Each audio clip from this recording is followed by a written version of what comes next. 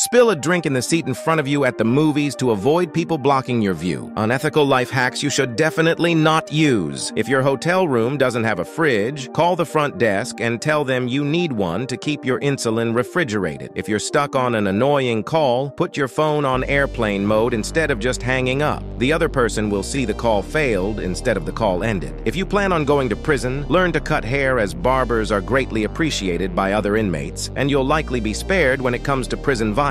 Have a crush on a guy, but he has a girlfriend? Take a stick of lipstick and write "liar" on his windshield, and he may become single soon. Save business cards of people you don't like, and if you ever hit a parked car accidentally, just write "sorry" on the back and leave it on the windshield. If you work in retail, make a fake email and write an email to your boss or store praising yourself. If you want to be smarter every day, like and subscribe.